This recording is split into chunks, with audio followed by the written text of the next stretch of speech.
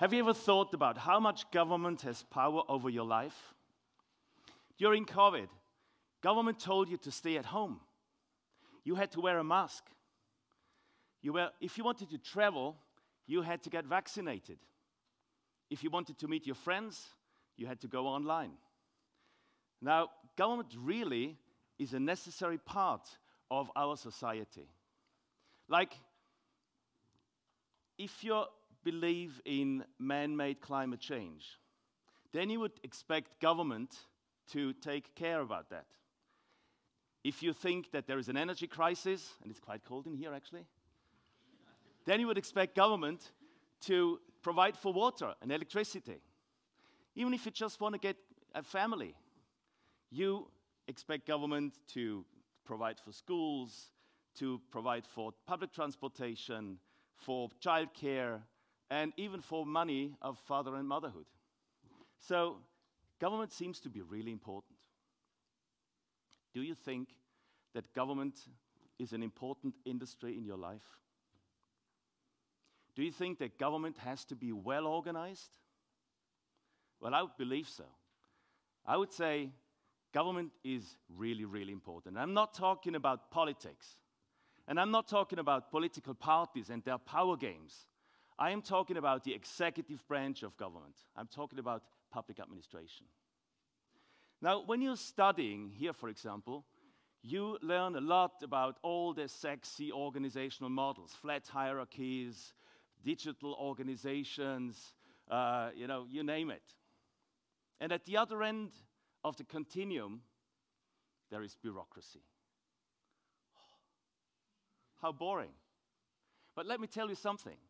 I've been working in a public sector organization for 30 years, this one. And I was privileged enough to have a job in which I could be creative, solve problems pragmatically, decide directly, and have an impact on society. Let me repeat that for you. Be creative, solve problems pragmatically, decide directly, and have an impact on society. Now, okay, I'm a professor at the university, so this is really different. But according to my experience as a professor of public management, working with public sector organizations for 30 years, I know that in the public sector, there are many people who want to have an impact, who want to be creative and innovative, if we just let them do it, if the 4 criteria are met. But it's not happening. It's not. Why not? We have digital, and this is the topic of today. We have artificial intelligence, we have blockchain, we have data models for predictive government. It's not happening. Organizations, public sector organizations just could apply it. But so many are not doing it, or not sufficiently doing it. What's keeping them off? Let me tell you a story of a city that I call Seldwyla. Seldwyla doesn't exist. The name is borrowed from a tale of a very famous Swiss author, Gottfried Keller. You can also call it XY.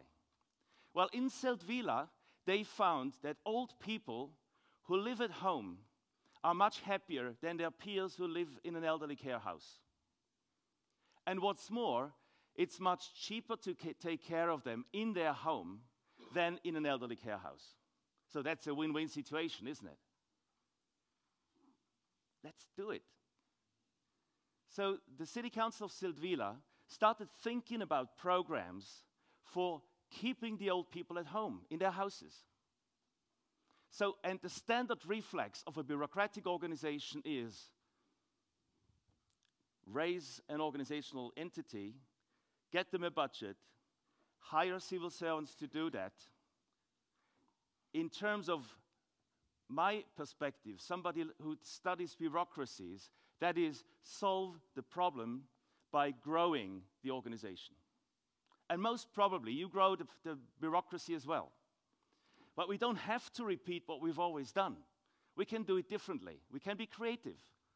We can solve problems pragmatically. We can decide directly.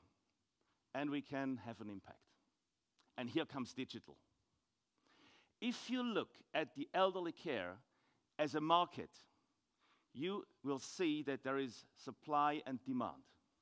On the demand side, we have the old people looking for treatment and for help to stay at home as long as possible.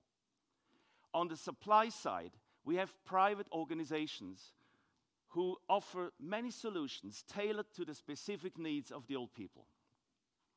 If government was Uber, they would just create the platform to link the two sides. They wouldn't get involved in the delivery of the services. So that would be really efficient. And what Seldwyla does as a smart city is they copy the model of Uber. They design a digital platform on which the two sides are linked. But providers are really creative, and it really works. One non-profit organization even offered a solution in which they earn more money the longer these people stay at home. That's really clever, isn't it? It's efficient, it's effective.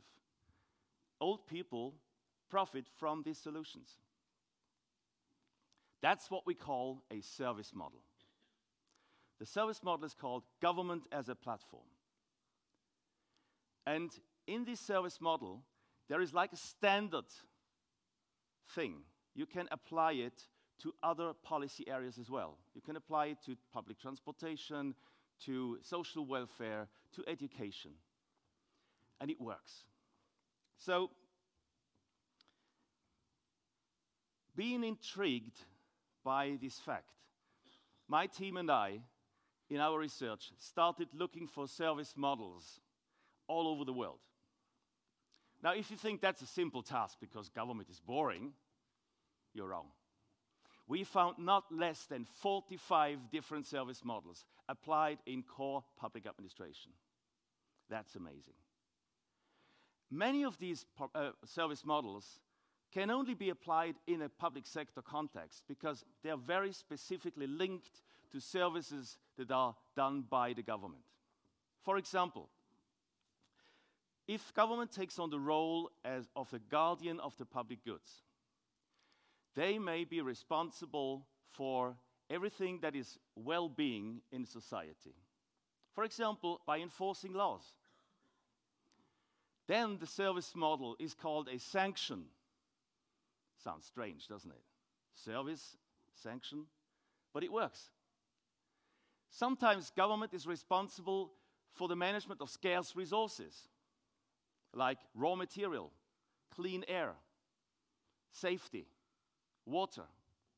Then the service model is a concession to exploit the raw materials, or a permission to demonstrate in public places. Government can also take on other roles that are specific to its own function. Like in a role of a funder, they pay for services that are delivered to the society by others. Again, government doesn't have to do it itself. Government can make others do it, collaborate with the privates. For example, startups often produce goods that are very good for the society in areas like sustainability, for example. Think of a young cooperative that installs solar panels in a neighborhood and sells the energy, distributes the energy to its members. Well, that's a good thing, isn't it? The problem is that they need initial investments, and they need money for these initial investments. So who's giving them the money? Here the service model could be seed money or a startup loan that has to be repaid after the thing is successful, repaid to the government. The government can actually help them to start, and then they go on their own. This is a really good thing, and it's a really clever service model because it allows government to profit from the creativity of others. And of course, all these things wouldn't be possible without digital means that government applies. Now, this is not the place to explain all the 45 different service models. I don't want to bore you. But let me mention just a couple of other models that, are not that government specific, but a little more like the private sector.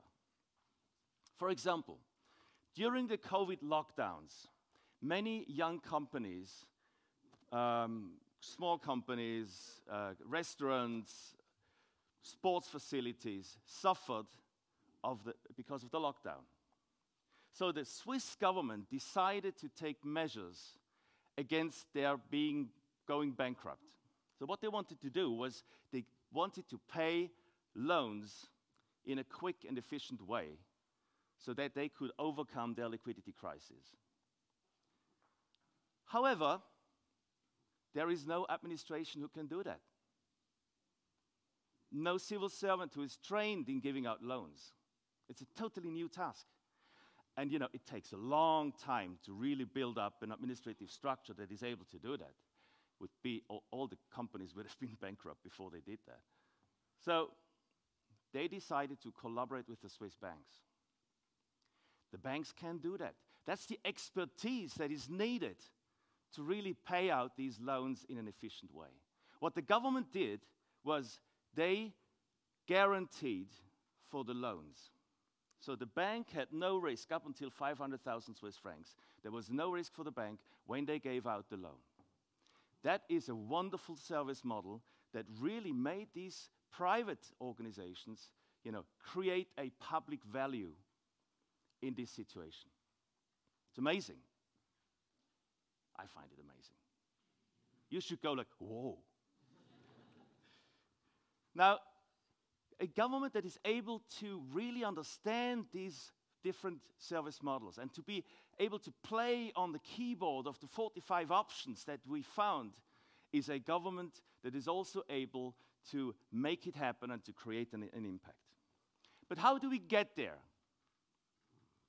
By encouraging them to play with these service models. Try them. In our workshops, we ask the civil servants to randomly pick one of these 45 service models and apply it to the already existing services that they do. Sometimes the match is a bit weird, so really bad. But in most of the cases, these organizations and the civil servants are able to come up with really innovative ideas. How would my service look like if it was done on a platform? So it's really amazing what they come up with. Like, what if we didn't just assign number plates to a car in an administrative way? What if we sold them in a digital auction, online auction, to these people who are interested in having original number plates? Well, okay, sorry. It already exists, I know. In Saudi Arabia, this year, the highest price paid for a number plate was $165,000. In Switzerland, the record holder is Zug number 10, 233,000 Swiss francs for a number plate. And you cannot sell it. You just have it. Well, you can pass it on in your family. That's possible, but not outside the family. I mean, what a car do you drive if you buy a number plate like that? Maybe a nice bicycle. Well, innovative service models require a public administration that is able to think out of the box. We have to create the environment for them so that they're allowed to be creative, solve problems pragmatically, decide directly, and have an impact. It's not just technology. No digital solution will be implemented in the public sector without teams of civil servants who are willing and able and allowed to really do that. Let them try. Let them play. Let them make small mistakes in small steps. Let them come out with creative solutions, creative services, and let them have an impact on society. Thank you.